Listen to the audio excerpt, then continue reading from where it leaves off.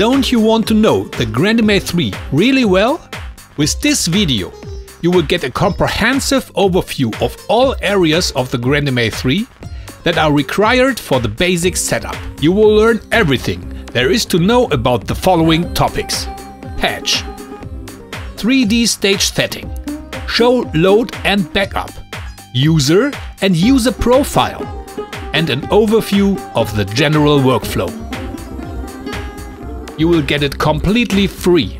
40 minutes of learning videos divided into 9 lessons, written companion scripts and controlled questions to evaluate the skills you have learned, and related downloads. Completely free of charge at feeds.de. Just click the link in the top right corner and you will be taken to the videos that are only available here exclusively.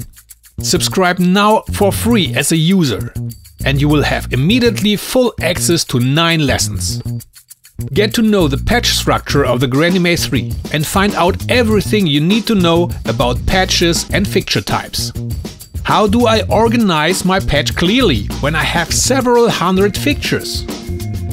How to use fixtures and create groups? Would you like to know everything about the 3D stage? Which settings are possible and how do I use them effectively? Various tools are available for positioning the fixtures in the 3D view. You should know them. It is described in detail how 3D elements, such stage parts or musicians, can get integrated into the 3D view.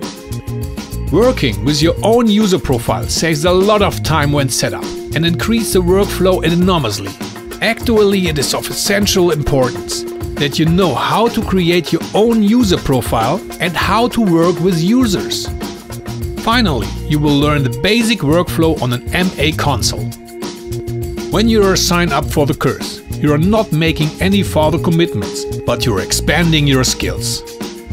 The course is free of charge with 40 minutes of exclusive video content, some of which are equipped with interactive parts.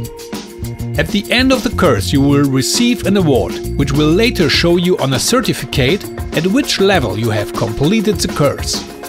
Come now and learn at www.feeds.de.